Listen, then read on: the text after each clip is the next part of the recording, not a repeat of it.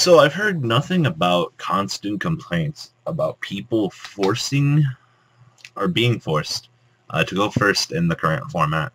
And I think this is partially due to the fact that everyone's just kind of sick of the whole, Quill Fort Burning Abyss thing.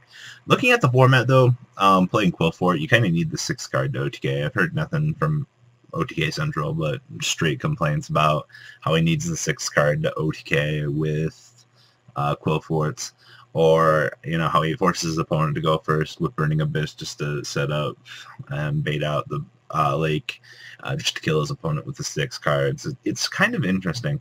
I was watching an OTK or a Mega Capital G video where he had to go first. Pretty much the same thing, just constant complaints about going first. Actually, in this format, going first is actually pretty terrible. You need that 6-card to outplay your opponent's constant floaters right now, and the game is at a really terrible stance at the moment in terms of things going first. And it's really disgusting when you look at it. Going first wasn't so terrible before this giant blow your load everywhere bullshit has come out. Necros will probably make things a little bit worse in terms of going first, because you're going to be like, well, do I put something in the grave for Necros to just fuck me? Stuff like that. So it's going to be kind of interesting. It's just interesting to see how going first is just becoming the worst thing ever. If you had the 6-card going first now, let's be completely realistic here, the game would probably be a lot worse than it actually is.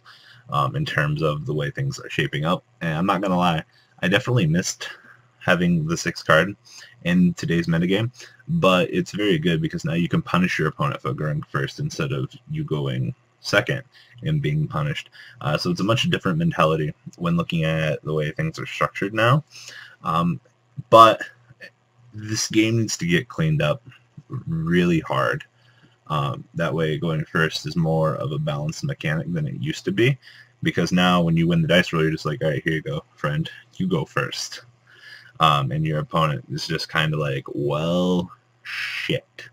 Well, draw 5, well, Special Summon 2 Burning Abyss set lake. All right, well, I hope you do a whole lot of stuff so I can get maximum value off my card. So that's that, though. So guys, leave a comment down below to those of you that have actually played Yu-Gi-Oh!